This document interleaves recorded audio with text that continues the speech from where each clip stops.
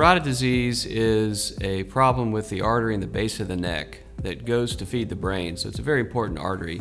Most carotid disease is atherosclerotic, so it's narrowing of that artery. It is actually a major cause of stroke, and stroke can obviously be very debilitating. It turns out that the degree of the narrowing, which we call stenosis, is actually predictive of the chance you'll have a stroke. So we can measure the degree of narrowing in our office with a non-invasive ultrasound and predict the risk that someone might have a stroke.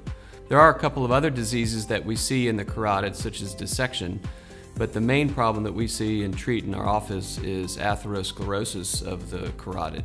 Not everybody needs an intervention. Many times medication and lifestyle changes can keep you from having a stroke, but it's very important to know what's in your neck and get an ultrasound to see how severe the narrowing is. There's really no symptoms until it gets severe.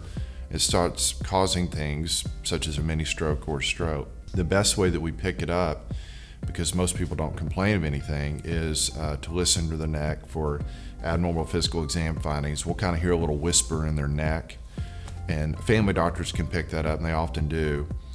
But we have to pick it up with an ultrasound. So really what we do, we look at a group of individuals of the right age, let's just say people over 65, and have risk factors for carotid disease. Smokers, diabetics, high blood pressure, people who have arterial disease in other parts of the body. And then we just do an ultrasound. It's a cheap, very effective way to screen and look at individuals, and it's very accurate. And so that's how we do it. But it's one of those diseases that will sneak up on people. They never know they have it, and then all of a sudden they'll have a stroke, and then it's a catastrophe. So carotid disease is treated in two main ways. Ever since the 1950s, really, we've been doing carotid endarterectomies, or essentially what that is you have an incision here on the neck, and we dissect down to the artery, open up the artery, and essentially scrape out that plaque from the artery and close everything back up. The second option is something called TCAR, or Transcarotid Artery Revascularization. And what this entails essentially is deployment of a stent across that narrowing in the carotid artery. We make a very small incision at the base of the neck, and through that we're able to access the carotid artery, and we're able to deploy that stent to open up the artery.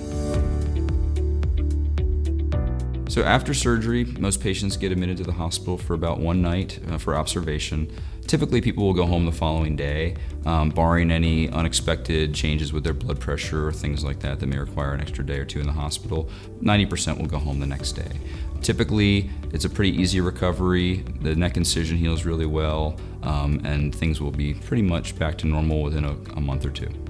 There are several lifestyle changes you can make, and these are similar to the lifestyle changes you would make if you had heart disease or peripheral artery disease. The primary and the foremost goal is to quit smoking and abstain from all forms of nicotine, vaping, chewing tobacco, but especially cigarettes.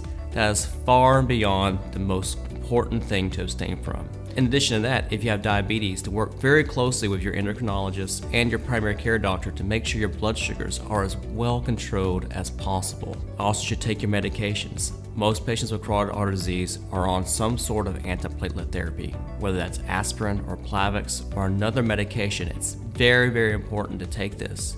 Your cholesterol needs to be optimized, or usually through a form of medication that we call a statin. Of course, you can take on exercise and heart-healthy diet as well. The question I get asked a lot is, what will happen to me if I get my carotid arteries treated? And I have to remind patients the primary goal of this operation is to prevent a stroke. Some patients may not see a difference in their lifestyle, but what they do see is a long-term risk reduction so they don't have a devastating or life-threatening stroke.